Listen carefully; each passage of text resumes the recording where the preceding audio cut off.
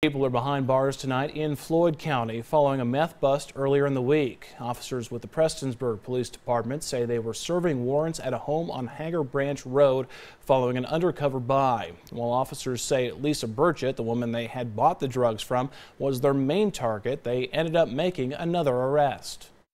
We were able to set up a transaction with the person who we believe to be a key player in the transportation of methamphetamine from the southern United States into Kentucky.